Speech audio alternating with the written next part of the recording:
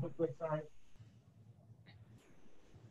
Okay, and we're live. I want to welcome everyone to the first ever Forward Thinking. It's a series we're launching here at Forward with the goal of bringing together leaders from a diverse set of backgrounds to discuss today's most important issues. And of course, what could be more important today than discussing COVID-19 and particularly how our country can reopen safely and start the recovery process. I'm Adrian Aoun, founder and CEO here at Forward, a technology-enabled national preventative healthcare system. I'll also be your host today, and I'm joined by several very illustrious doctors. We're starting with Dr. Sara Cody, Health Officer and Public Health Director of Santa Clara County, which under her guidance was the first county in the country to order shelter in place, and thus a great success, staving off what some people estimate to be about 20,000 COVID-related deaths. So excited to hear from you. We also have Dr. Yong Kim, founder of Partners in Health, former head of HIV at the WHO, former president of the World Bank, president of Dartmouth, and now vice chairman of a private equity firm, Global Infrastructure Partners. We'll get to hear how he's been advising the WHO and several federal governments on their COVID response. And we're also lucky to be joined by Dr. Bob Wachter, chairman of the Department of Medicine at UCSF. He's been on the front lines of delivering care in a hospital setting, quickly learning what treatments work or don't work with their COVID-positive patients, and disseminating that via what has become a fairly famous nightly or now every other nightly Twitter post. And last but not least, we have Dr. Nate Favini, who runs medical here at Forward and can tell you how our medical team has been helping keep our members safe, as well as caring for COVID-positive patients in the safety of their homes using remote patient monitoring technologies. So first off, welcome. Really excited to have all of you. So I know we have a lot to get through, so let's dive right in. So you were each active leaders in the earliest stages of this pandemic, whether deciding policy for countries, counties, or healthcare systems. I'd love to hear a little about what you've been seeing on the front lines. Bob, in the early pandemic, UCSF geared up, whether it was PPE, ventilators, clearing the hospitals. What have you seen since? How has it developed over time? Thanks, Adrian. Yes, the early days were scary as hell. We all felt like we were standing on the shores waiting for a tsunami to come in. The response of the organization was spectacular, and we have gotten somewhere between lucky and good. I think a little bit of both. And thank you to Sara for her leadership and part of this that is good. The decisions of policymakers, of corporate leaders, and I think of the citizens of the Bay Area have been fantastic. And we've seen a fairly light hit, 40 deaths in all of San Francisco, 6 deaths total in UCSF. We're still seeing a mild number of COVID patients, about 13, 14 in the hospital each day. It's been pretty stable for several weeks. The test positivity rate is down to about 2%. So the vast majority of people who come in convinced they have COVID do not. The biggest issue for us, like all healthcare systems right now, is recovery. In March and April, purposefully, we essentially shut down everything we could shut down. And that worked very well. We had lots of capacity, and now we are losing somewhere between $3 and $5 million a day. And so we're trying to figure out how to ramp back up, which has something to do with convincing patients that they shouldn't be scared to come and get health care, which they shouldn't be. I'm actually more fearful when I go to the supermarket than I am when I go to my hospital. And also the visitor policies were a big issue, and they have just relaxed in San Francisco. Then that's going to make a big difference. Some people did not want to come in because they couldn't be there with their loved one if they were going to have a major surgery. So we're doing okay. It's a hugely challenging and stressful time, but I'm actually quite proud of the organization, and we feel very lucky and blessed that we have escaped the worst of it. That's great to hear. So obviously one of the things that you're finding the impact is clearly that the economic impact on UCSF might be larger than the COVID impact. Now, Sara, this is something that you had to weigh, and it's a very hard decision to make. You ordered the shelter in place far before it was popular. I can't imagine that was an easy call. So I'm a little curious, how were your orders received, and what were the challenges at the time? Well, the irony I would say is that issuing the shelter in place in mid-March was a piece of cake as compared to trying to figure out what to do now, how to phase reopening, how to ensure it's safe, how quickly or slowly to go. and how to decide what comes next, and you know, with what information. So I would say, I mean, I'm thinking back to late January, and the challenges then were trying to learn as best as we could from information that we were reading from around the world, and then taking our best guess as to what might be happening locally.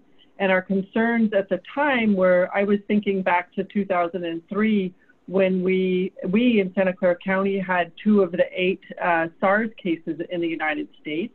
And I was thinking, if this is an emerging infection in China, that it would be more likely that we might be an area of the country to first begin to see infections. But the challenge was that we didn't really have the tools to see. So it was a very strange time, as though we were proceeding with a blindfold on, kind of sensing that there must be something going on, but unable to see. And that was really, you know, it really wasn't until early March that we began, like very, you know, tail end of February and the beginning of March, when we had testing available in our public health laboratory, started doing a small amount of testing, and wherever we looked, we saw. And that gave enough, really enough data in combination with looking at the epi curves around the world to take action. Now it's vastly more complicated, you know, so vastly more complicated because, you know, the really, I say that many of the conditions on the ground are not changed. You know, we don't have herd immunity, we don't have a vaccine. What we do have is a much more robust infrastructure in terms of testing and contact tracing. So I feel that the shelter in place has enabled us to build some pretty good guardrails. But now we have the challenge that we've all been sheltering in place for a long time. There's been, you know, incredible social and economic disruption. And now, how do we phase things back? We want to, of course, go quickly because we want to mitigate all of the distress, but we don't want to lose the progress that we've made.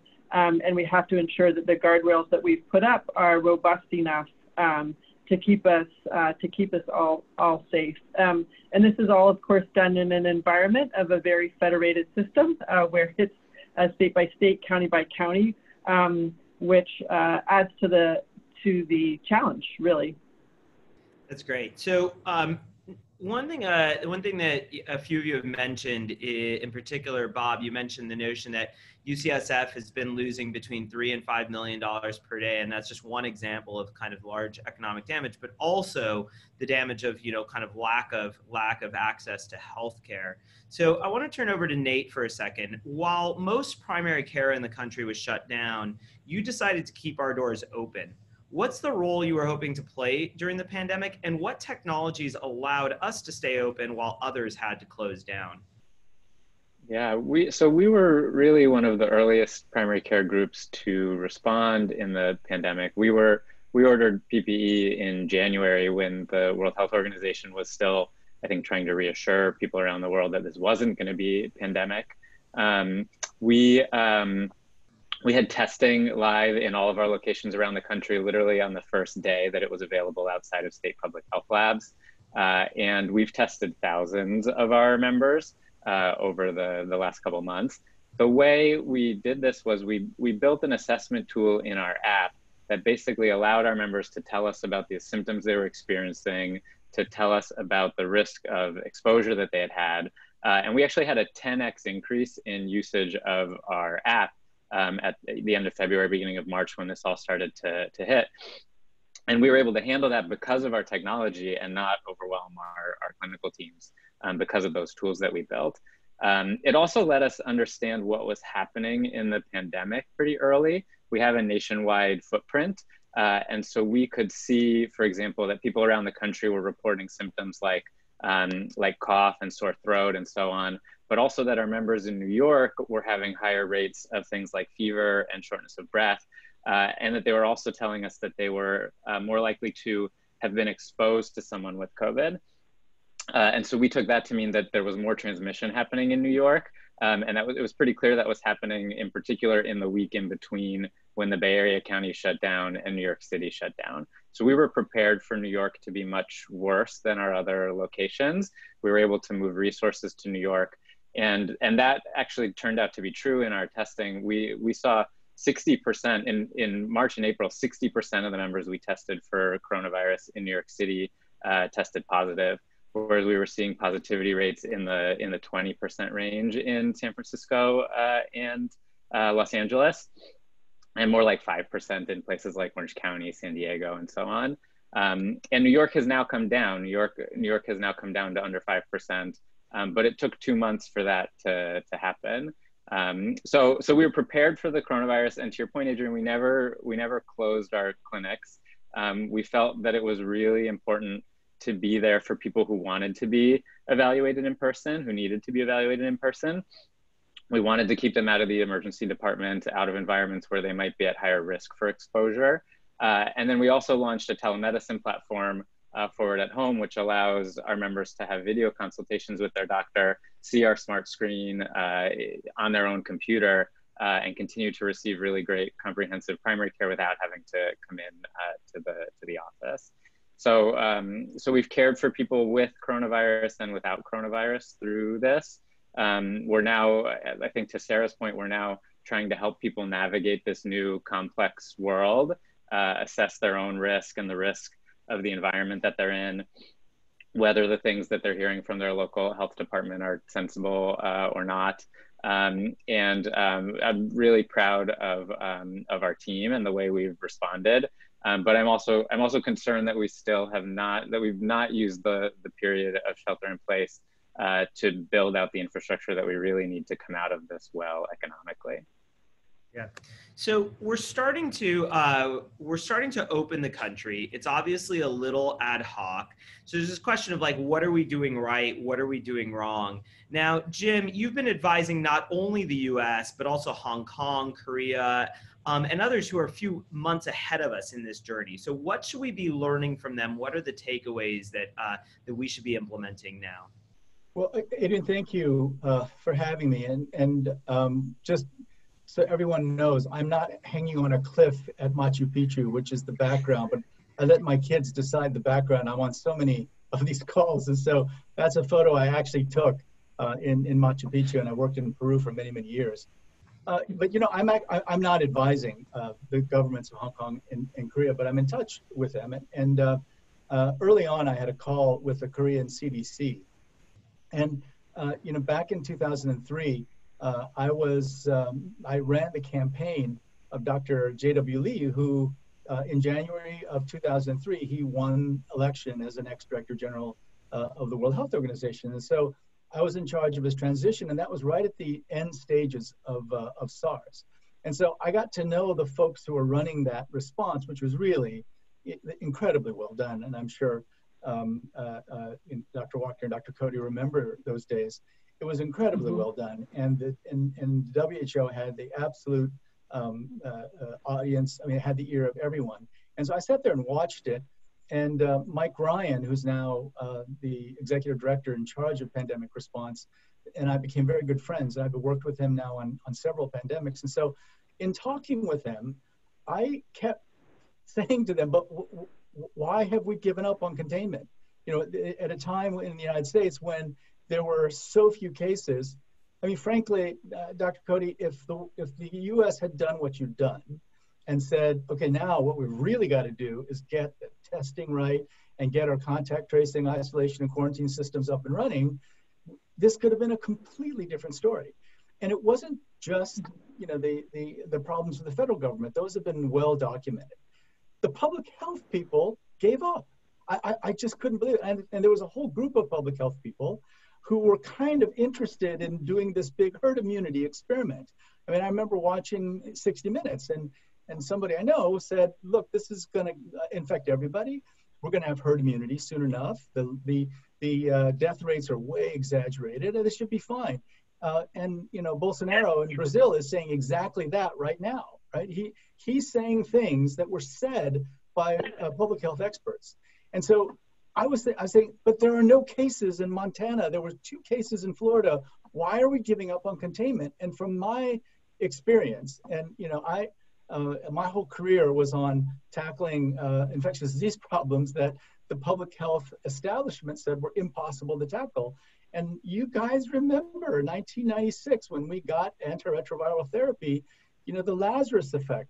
And so from 96 until 2003, we kept saying, okay, let's do this in developing countries. There's 25 million people in Africa who are going to die unless we do this. And, you know, by 2003, when I went to WHO, we had a fixed dose combination pills that was 1 in the morning, 1 in the evening.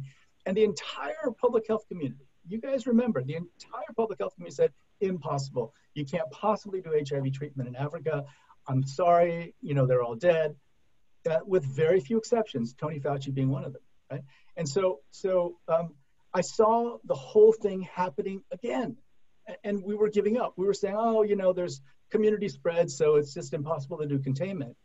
And only now, after we started the Massachusetts program, you know, probably now 8 weeks ago, did people, are people understanding the importance of what I've called the 5-part public health response. It's, of course, it's shelter in place, it's social distancing, but then it's testing, contact tracing, isolation and quarantine, and of course, treatment of the ill.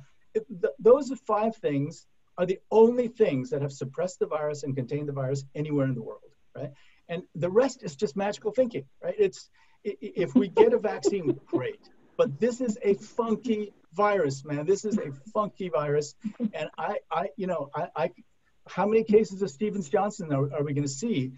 You know, where these kind of, you know, Peter Piot, former head of UNAIDS, he didn't have a cytokine storm until after he left the hospital, and he'd been tested negative twice, right? And so Peter is saying, oh my gosh, this is a funky virus, guys.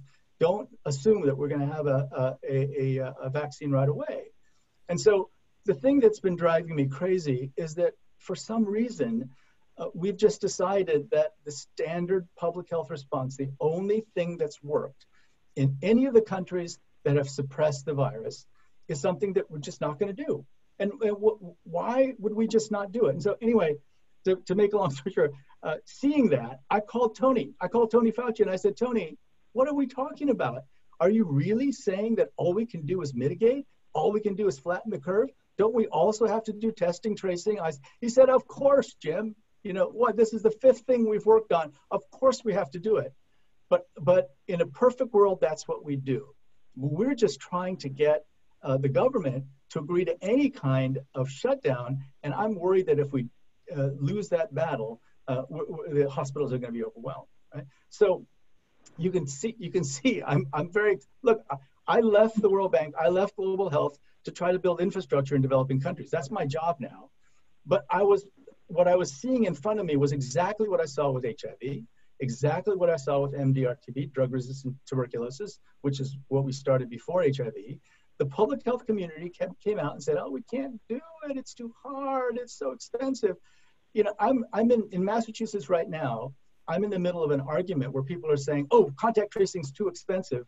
You know, you spend $40 million on it. And, you know, I'm used to, you know, many, many billions coming out of the World Bank. I'm saying, are you guys completely crazy? What are you talking about? We've spent $3 trillion trying to put in place fiscal and monetary policy, much more than that if you include what the Fed has done, to take care of a problem that's actually a public health problem. We've spent nothing on the public health response. And so now what you're seeing is public health people arguing with each other about a few $1 million. You know, the fact that the public health community has not come out and said, this is the pandemic of our lifetimes, and whatever money we spend on trying to stop the public health problem is going to be nothing compared to what the cost is going to be if we don't do it. So that's what I'm seeing. In Massachusetts, the good news, you know, it's a high prevalence country. It's, you know, we're having thousands of cases a day. This is so hard, you know, compared to doing HIV treatment in Haiti, Lesotho, Rwanda, all of which, you know, I've worked on all of those things. You know, doing contact tracing in Liberia and Sierra Leone for Ebola. After having done all of that, this is one of the hardest things I've ever done.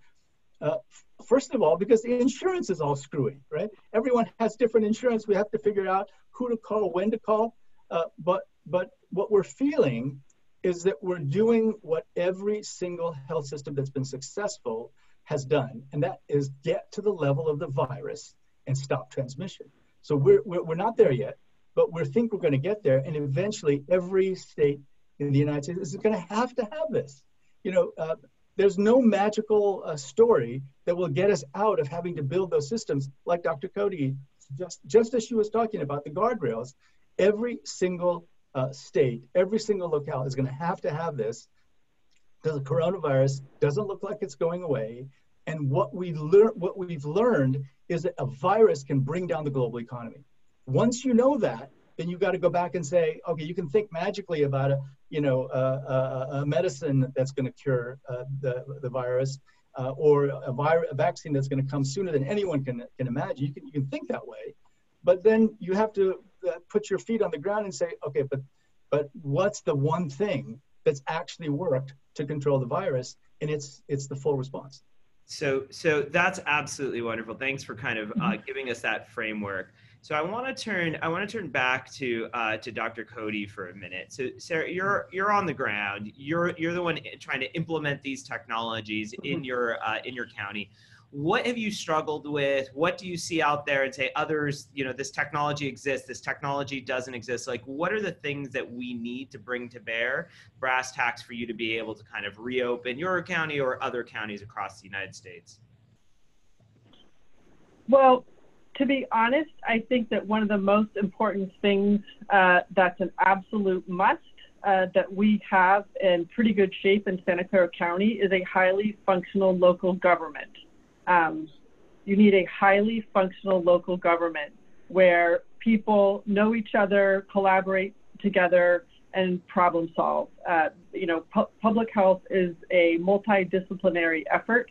It is highly collaborative, and you need a highly functional local government, because with infectious diseases, it's no one sector's responsibility to control an infectious disease, but that is the role of government. That is the role of local government. And I think that that I believe is one, it has been super hard, but I'm so delighted to hear you, Dr. Kim. You fill my heart with your words.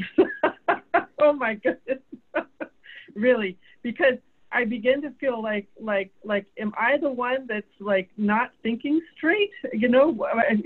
Sometimes it feels a little lonely. But the idea is that we missed our first opportunity at containment because we didn't have the tools in place. And so then we did this, massive shelter in place for mitigation so that we could suppress levels, like just hold our hand on this until we get it down to a place where we can go and have some chance of spotting every fire and extinguishing it, spot a fire, extinguish it, and that we need to have the infrastructure and just the sheer workforce in place to be able to do that for probably a pretty long time. I also think that it's, I remember at the beginning when we put in shelter in place, we stated as our goal that it was to protect hospital capacity, to protect healthcare systems so that they could care for people when they were sick for COVID and prepare for anyone else who was sick with whatever else. That was our core mission. But now that we've learned a lot more about this crazy virus, we know that what we really need to be doing is preventing infections, not just preventing the disaster they call, but preventing the infections. And since we have such a high proportion of asymptomatic spread, that means that the surveillance systems, they have to be super robust in order to be able to do containment. And really it is an it's a huge investment that needs to be made into the infrastructure. So it's interesting because now I'm getting a little bit of feedback from a few sectors for going slow. Ultimately, I think that it's better for our health, in every way, if we just do go a bit more slowly in a measured fashion, so that we can ensure that our containment is working. And if we could just inspire a bit more investment in that infrastructure, that would be enormous. So that's wonderful, and I strongly agree. So one of the big questions that's on everybody's mind is, what are the next few months going to look like? Like, do we believe that infection rates are going to rise? Do we believe the hospitals are going to get overwhelmed? Do we believe that anything has changed or not? Bob, I know you've been kind of theorizing about this and posting tweets about it regularly. I wonder if you could kind of summarize that for us. Well, I agree with everything I've heard, that we needed to slow things down in order to create the capacity. And the early days were, capacity on the workforce side. Do we have enough ventilators? Do we have enough PPE? Do we have enough tests? And now we're in a position where, at least in Northern California, it feels like we're in pretty good shape. And so, to me, the real test of the next few months it's more around policy and sociology than it is around medicine and science. It really is, do people believe the data? Do people believe the science? Will policymakers look at, every time you open something up, you are doing a test, and you can pass it and fail it. And if your measure of failure is we're seeing hospitalizations, you've screwed up because you didn't catch it 2 weeks earlier when you needed to catch it. If you're looking at death rates, you're 3 weeks late. And so the question is, do you have the infrastructure in place to be able to look for those embers? And then do you have the political wherewithal, and do you have the populists sort of on your side to say, this is not a partisan battle, this is not shirts and skins, this is not wearing a mask tells you what political party I'm with. This is, I believe the science. I believe we have to try to open up, but if things are getting worse demonstrably, then we know we've got to shut things down again. And I think the question, I just have very little doubt that in San Francisco or Santa Clara, and Sara says the testing is showing, whether it's random tests or it's you're checking the sewage or whatever it is you're doing, or fever curves are going up. It's looking like we're going off the rails here, folks. We've got to shut things back down. I have no doubt that she will do it. And I have no doubt that the citizens of the Bay Area will say, I believe you, I will go back in. I'm not happy about it. I enjoyed going out, but nevertheless, it's the right thing to do.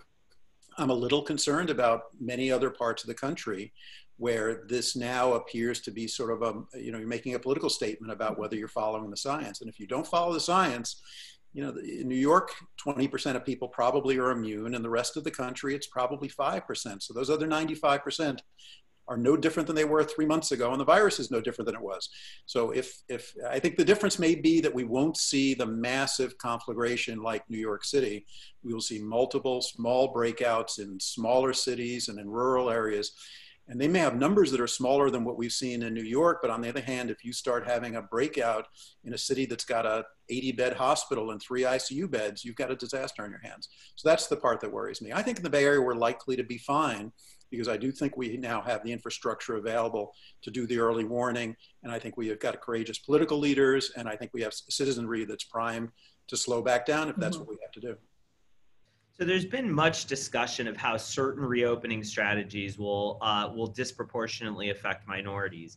Interestingly, we've also seen data that shows that COVID has also disproportionately affected minorities. Can you walk me through this, Dr. Kim? Can you tell me, how should I think about the trade-offs there? It's easy for some of us to say we should stay at home. The reality is we're probably still making our salary, but for many folks, the world's just not that simple. Well, the economic toll is just, it's devastating. And if you look at the selectivity of this virus, I mean, it's one of the nastiest ones in the sense that, if you're poor, if you're living many people to a household, African Americans are dying at a rate that's 2.6 to 3 times higher than white Americans. I mean, the virus has shown its preferences for who it's going to go after, which is why, by the way, I think this whole the playing with herd immunity that so many people are doing is just so incredibly dangerous. Because what I say to them, this is not herd immunity, this is herd culling, and we know exactly who you're going to cull. And frankly, there are some political elements that kind of like the idea of letting it just go. But I think that the differential mortality that we're seeing across the United States, Partners in Health, the organization we founded, we also work in the Navajo country. And I'm telling you, the differential mortality is grotesque. And this is why, for us, in Massachusetts, the contact tracing program has turned out to be a support program for people from communities who cannot go to their 5th bedroom and quarantine themselves, right? We're now providing food support. The dormitories and the hotels are more necessary for the people who are at greatest risk, who are actually out doing these essential jobs. And so for us, it's like, the term that we came up with at Partners in Health was accompaniment. We've used community health workers to tackle incredibly complicated health problems, and it found that our outcomes for drug-resistant tuberculosis and HIV were so much better in Haiti and Peru and in Africa than they were in many hospitals in the United States, because we use community health workers to go see people every day. And so that's sort of the program we're putting together in Massachusetts. And what we're finding is that the poorer you are, there are just extremely high rates of COVID in some poor communities, the more you need the support that comes from the contact tracing program. And so, part of this fight, part of going after the virus at the level of the virus, and as Dr. Cody said, stopping transmission. For a long time, the idea was, transmission is not such a bad thing. People really believe that. And really believe that the Sweden model of letting the infections happen was going to be a good one. I don't think there's any evidence of that. I think there's also lots of evidence saying that herd immunity is not something that we're going to get to without going through many, many more deaths. And so,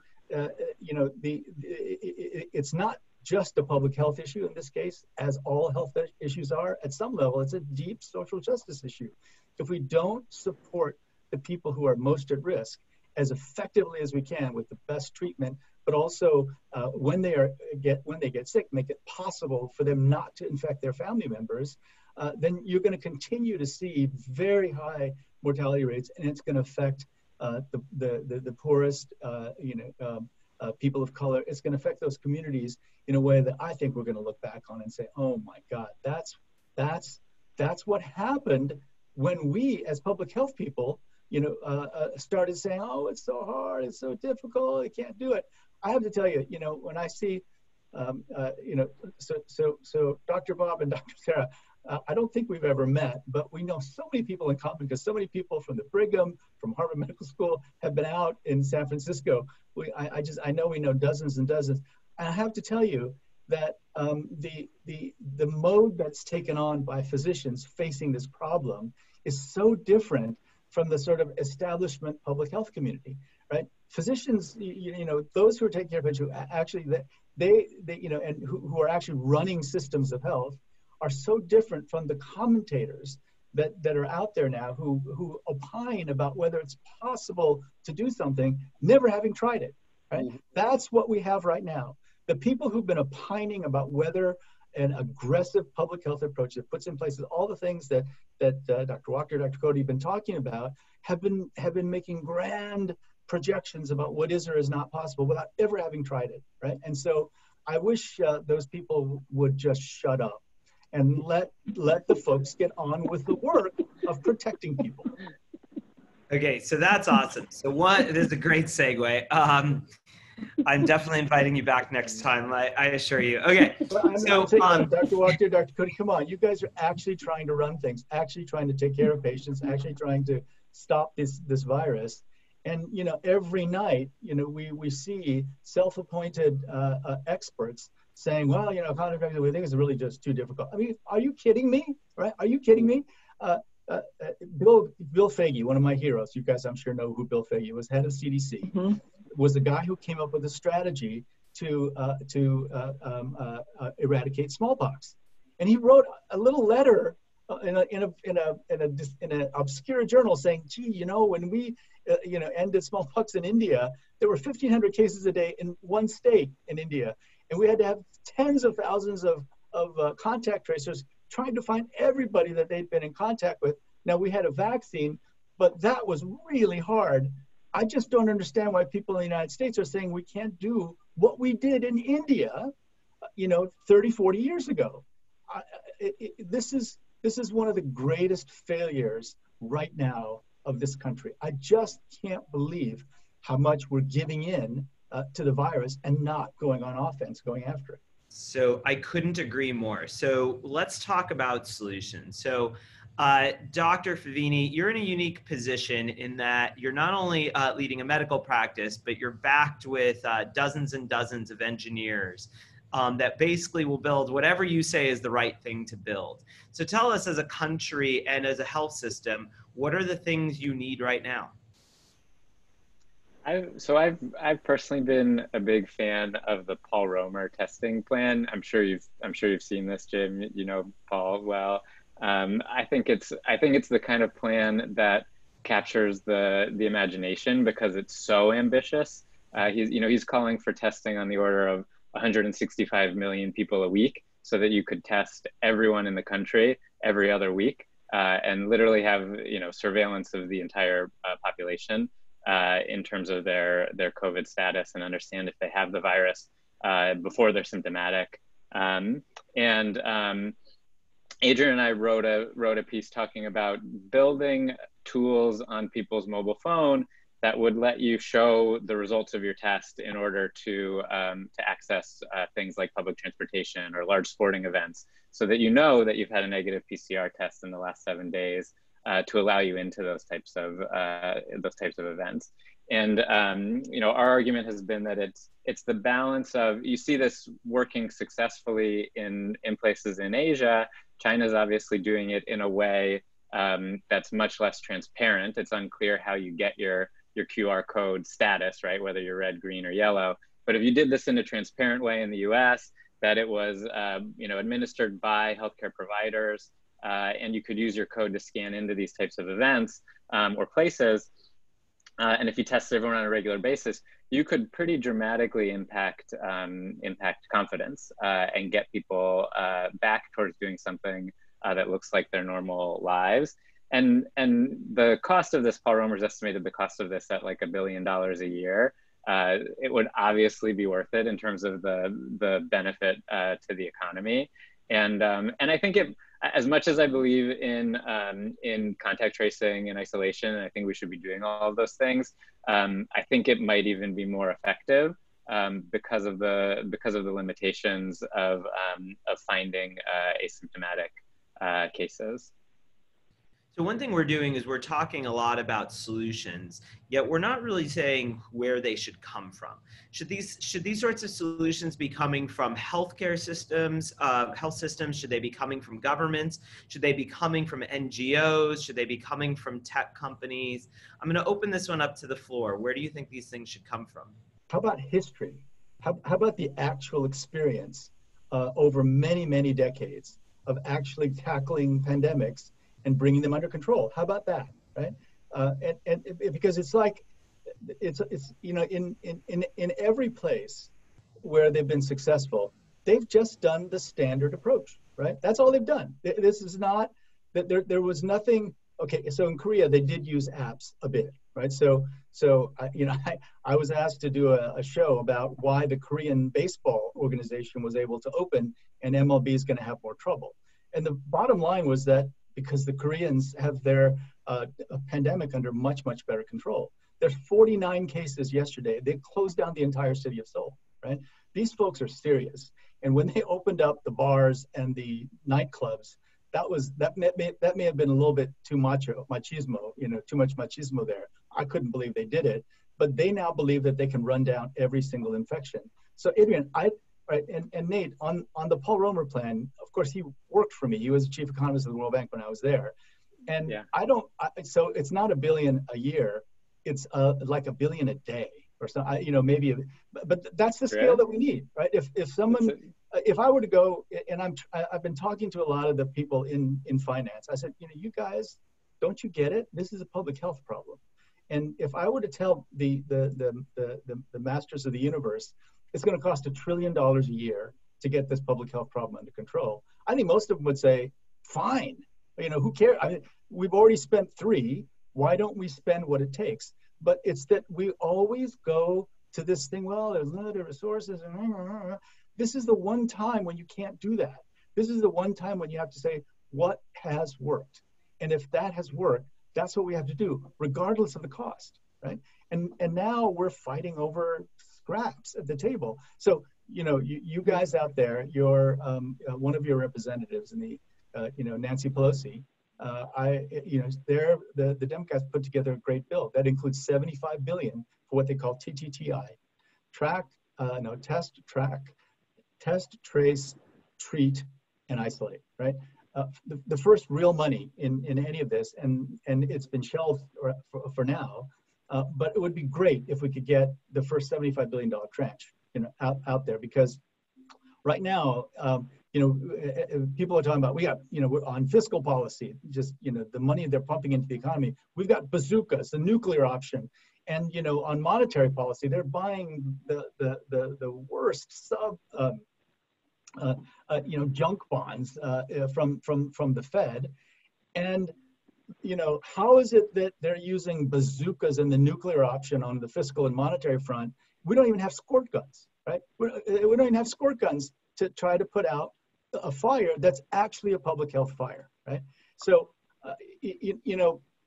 Paul's Romer, I mean, I think it's a good idea, but you got to have an infrastructure to feed the test results into.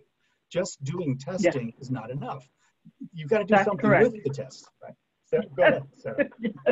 So one of the things that we're talking about. It does no good to have a test if you're not going to ensure that you can safely isolate the person and that you can trace their contacts and ensure they're safely quarantined.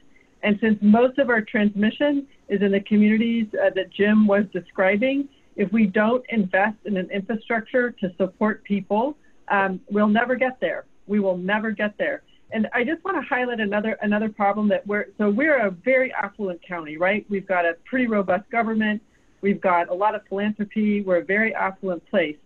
But we're trying to scale testing, and we're trying to get all the partners together, hospitals, clinics, CBOs, everybody, and here's the guidelines. Here's who you need to test, how often you need to test them. We are having an enormous problem. I'm not going to test someone who's asymptomatic. I'm not going to test them just because you said I could. The county should do that. What's the county doing? Where's your testing? I mean, the county's, it's wild. It's wild. It's like, that's a good idea. Why don't you do it?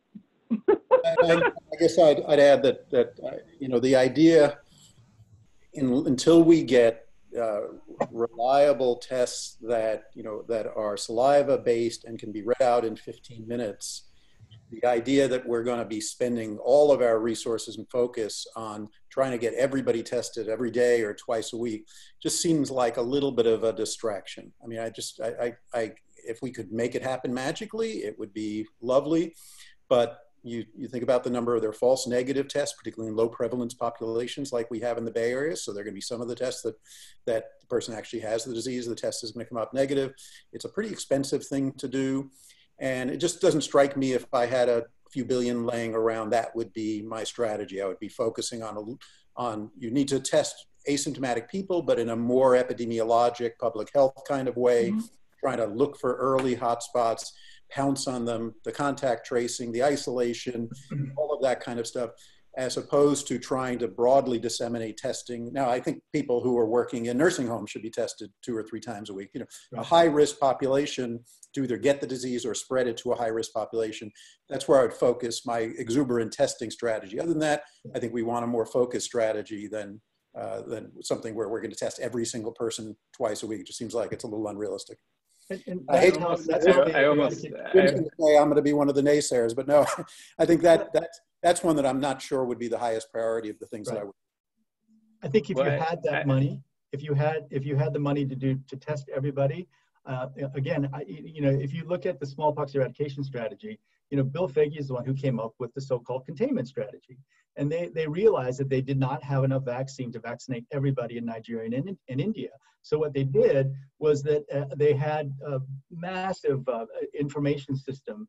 And this was like, people didn't have phones, but they had enough people around so that whenever a case of smallpox was discovered, they would jump in, they would test, they would immunize everyone in that village, And then they would find out everyone who'd been in that village, and they'd go find them, vaccinate them, and vaccinate everyone around them, because there wasn't enough vaccine to cover everyone in the world.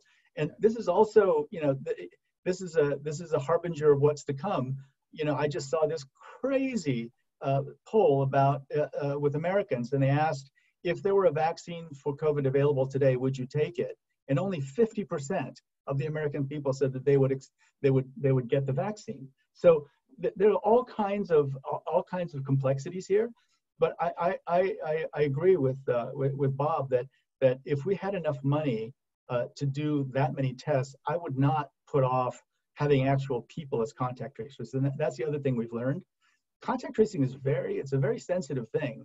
And so we have to do a lot of sensitivity training with our contact tracers. We hired 1,500 of them. There were 40,000 applications because people need work. They also want to contribute to this process. We hired 1,500, and there were some that just didn't have the social skills to do it. And we got complaints and we had to remove them. So it's not, you know, what the Koreans did is only part. I mean, you hear, well, you know, if you come close to a person who's been positive, you know, alarm goes off on your phone. That's true, but they also called them and talked to them and supported them, right? So it's going to have to be a person-intensive kind of effort.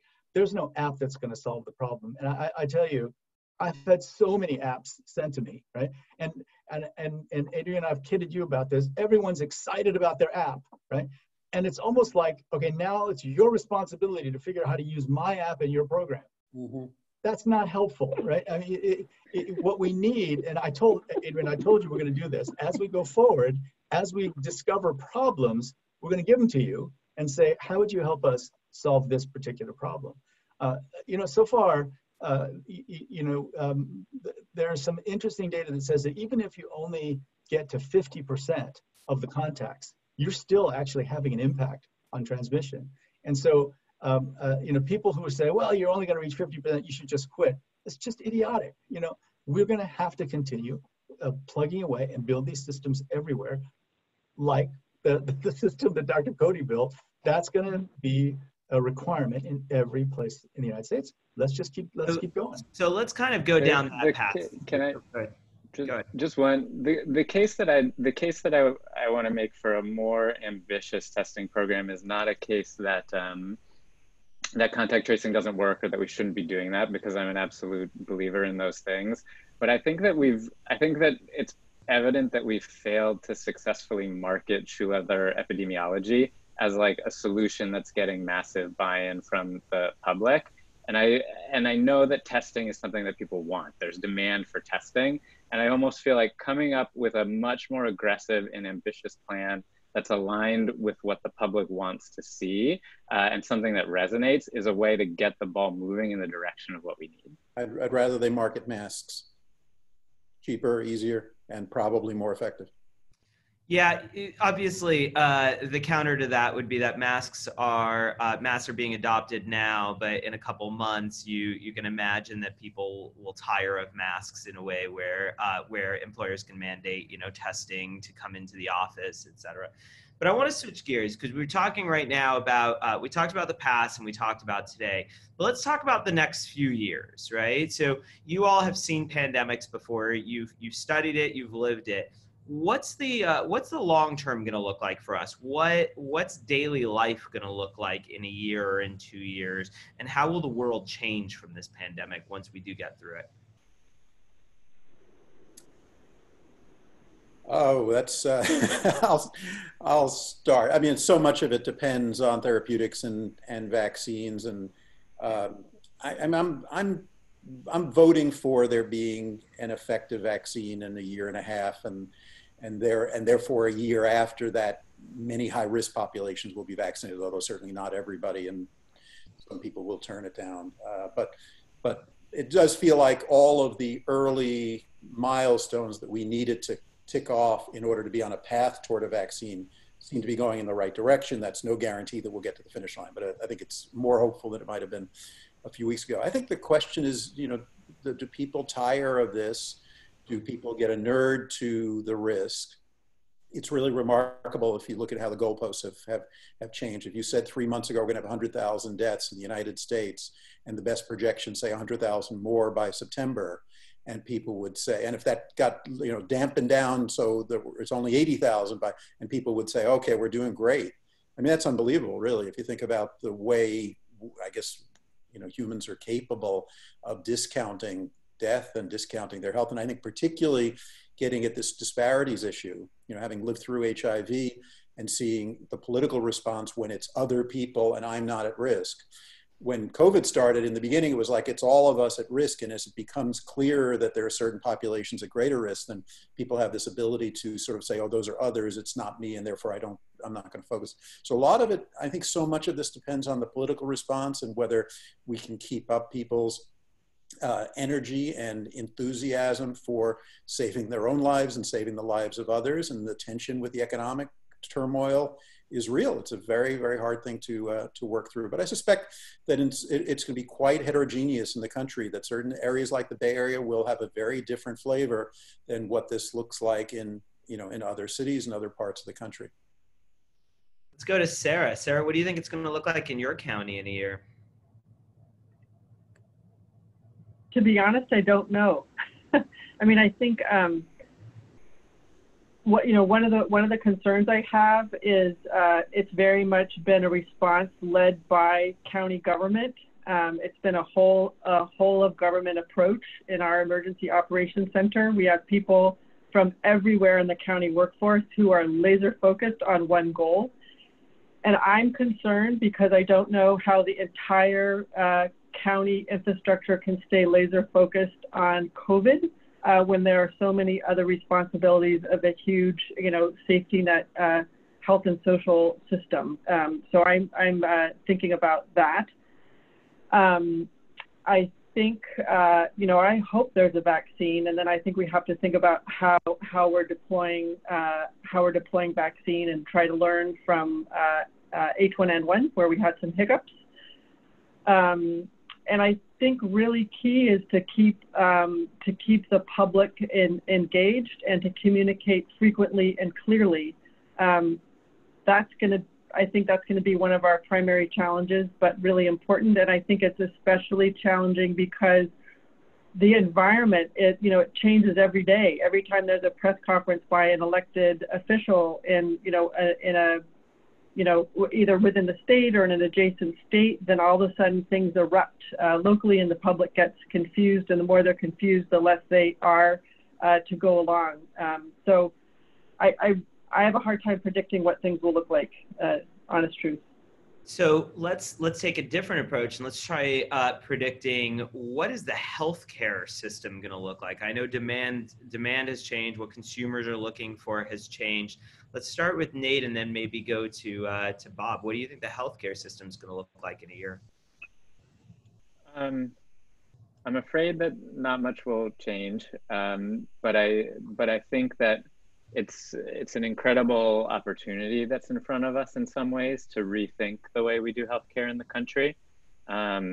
You've got unprecedented unemployment, and remember that we have an employer-based healthcare system here in the United States, and there's never been, in my mind, a better time to break the connection between someone having a job and them having health insurance. And I hope that a lot of this will depend on what happens in November, but I hope that there's an opportunity to change the way we do health insurance fairly dramatically. And I think if you ask me how I do that, I would personally try to combine some of the best elements of consumer-driven healthcare, where you give people money, say like their first $5,000 that they're going to spend on healthcare, and then back everybody up with a high deductible single payer national plan so that everyone has coverage for catastrophic expenses that they might suffer. I tend to think that's what insurance is best at, is preventing those sort of big financially catastrophic events. But I think it's largely up to the people of the country through our political process to decide whether we take the moment to really make dramatic change. And Bob, what do you think it's going to look like? Go for it. Yeah, I think I'm like Nate. I'm skeptical that the healthcare system will be completely transformed. It is a very resilient system with a group of stakeholders, including doctors, including big academic medical centers, both of which I'm very much part of, that are wedded to the status quo. It's worked pretty well for them, and are, as I've told people who've come in to disrupt us digitally, doctors are better lobbyists than taxi cab drivers, and get ready for a little bit of a fight. And so, and we've seen that with, IBM Watson not playing out as well as people hoped, and Haven not playing out as well. It's not that easy to disrupt us. I don't believe, even with the connection of employer-based insurance, that the country is going to have the stomach to go to a single-payer system or do something that big and ambitious as it's trying to plow out of a depression. You might argue that would be the time that would do it, but I'm guessing it's not going to have the focus and the energy to do that. I think the game changers here is telemedicine is the biggest game changer in the healthcare system. I think that truly, we did about 5 years of transformation in about 2 months. And the reason I think that will be sticky is all of the parties have said, oh, I actually kind of like it. Patients say they like it, they're not going back again. And physicians, who are one of the biggest sources of pushback, have said, actually, this is kind of cool. It works pretty well. And so I think telemedicine as an enabler of a more digital and more continuous and population-based experience for patients, I think that's real. I think a lot of our visits will be telemedicine, not 70% the way they are now. It'll go back down to 30 or 40, but not 2 the way it was before. And that then enables, like, okay, how do we monitor you at home? And what is this sort of digital scale and digital glucometer and digital, and how does that all link up and how does it all weave together into something coherent? That feels like a real and fairly transformational change. The big systemic changes in insurance and all that, or will medicine get religion and say, we got to cut out waste and stop, and stop spending money on stupid stuff? I'll believe it when I see it. And the big challenges, of course, are we now need a whole bunch of money for the public health sector. And where's that going to come from? It's going to come out of the acute healthcare system, but the acute healthcare system is pretty good at fighting that stuff. So it's going to be tough. I think telemedicine is the big game changer out of this. Okay, so we've spent the last hour talking about all the problems that come with COVID. In the last 60 seconds before all of you have to go, does anybody want to offer the optimistic view? What good is going to come out of this? Well, how's the world going to change for the better? I might start, from my perspective, as I felt like I saw everything kind of fall apart in terms of our government and the government agencies' ability to respond to this, I was incredibly inspired to see our team of engineers and product managers and operations people come together to build a product that could really help meet people's needs. And I think that it's the people who are on the ground who are doing the work to respond to it that really make me hopeful. That's awesome. And one last person, Dr. Kim, give us some optimism. I know it's tough, but I know you can do it. Well, one